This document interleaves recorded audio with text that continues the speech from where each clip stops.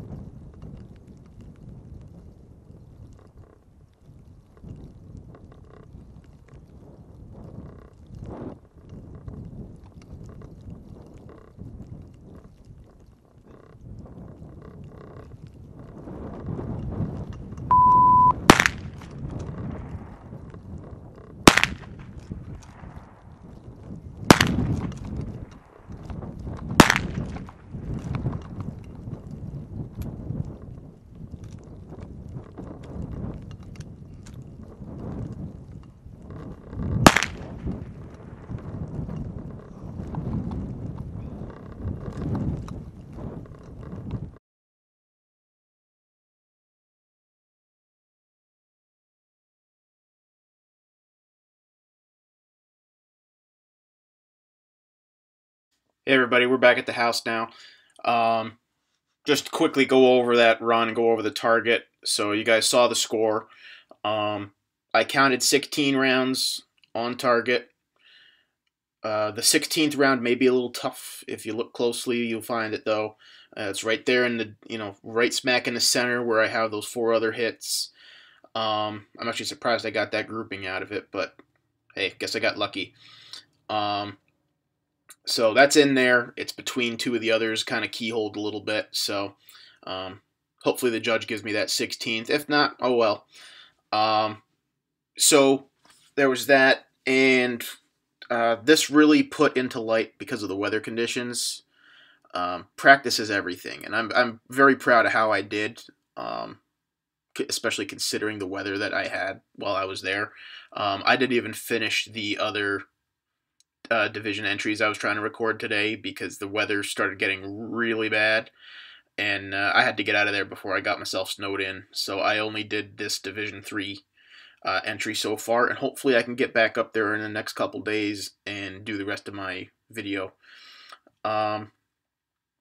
So things I ran into: my ammunition didn't feed quite right. That's my fault. My reloads weren't 100% within spec for this. That's one of the reasons I used them. I threw some black powder into them just to make things a little more exciting, which actually I'm surprised seems like it showed up pretty cool on the snow. So we had that. Reloads were very fiddly. That's just because of the weather conditions and because of my fingers.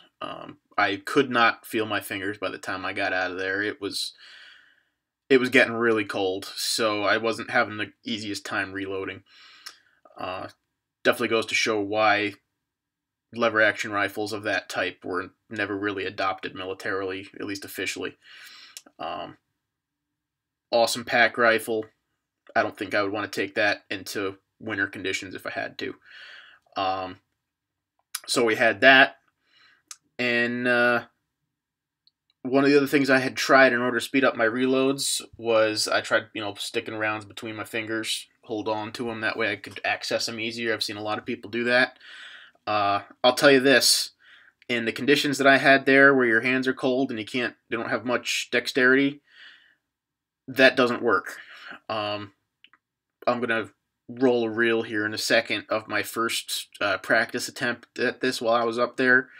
And I tried doing that with the rounds between my fingers, and the first shot that I let off, I ended up dropping 3 of my 5 rounds that I had managed to keep in my fingers.